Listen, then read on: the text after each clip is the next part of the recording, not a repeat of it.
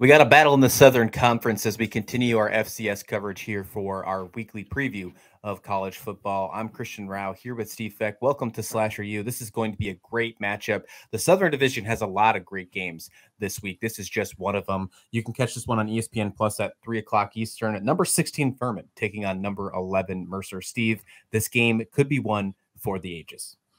Yeah, I mean, the Southern Conference has been sneaky good. I mean, basically, there are 4 ranked teams in the Southern Conference, all in the top 20. Sanford's leading.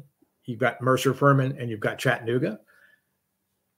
This game, though, I think is going to be, if you've got 2 teams that are really, they match up well against each other.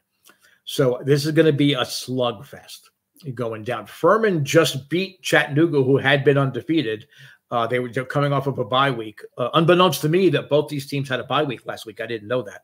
But before that, we had Furman beating Chattanooga, knocking them out of the unbeaten ranks. Chattanooga's a good football team. Chattanooga was ranked number 6 at the time. Furman leads the Southern Conference with victories over 2 ranked opponents already this season. But Mercer just may be the second best football team in the state of Georgia. I mean, they just, Fred Payton has tossed 28 touchdowns, 2,200 yards. This is a game where you just sit back and you want to have your drink there beside you because you want to get up and miss anything.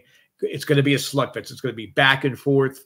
I don't necessarily think it's going to be a high-scoring game per se, but I think it's going to be, every possession potentially could be the winning possession. So I highly encourage you to tune into this game because it gives you an idea of just how deep. And these aren't necessarily the 2 best teams in this conference, but they would be the 2 best teams in almost every other conference out there.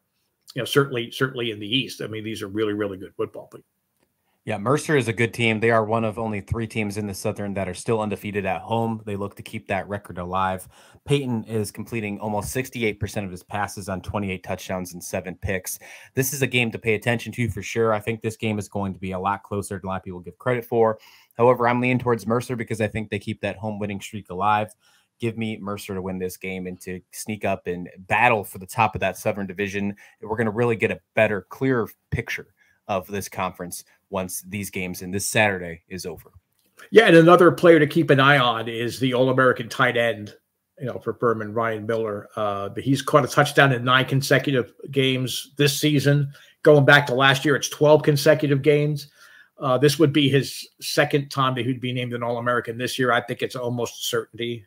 There's a lot of pro scouts, following him all through that. But yeah, I'm with you. I'm going to go with Mercer. It's going to be a close ball game. And another way to learn more about the FCS. We have focused so much on the West because that's really where the elite teams are. But we've not paid enough attention to the Patriot, to the Colonial, to the Southern. This is a game that you're going to be happy that you took time out of your afternoon to watch. Ryan Miller looking for his 10th touchdown as a tight end this season. He's already got 9 so far. He's leading the team in receiving with 579 yards, averaging almost 11 yards a catch. The senior out of Tennessee. I mean, this guy really can play too. I'm looking forward to it. Furman's on a 4-game winning streak against Mercer, who is undefeated at home. Should be a good game. Looking forward to that one. Catch it on ESPN Plus.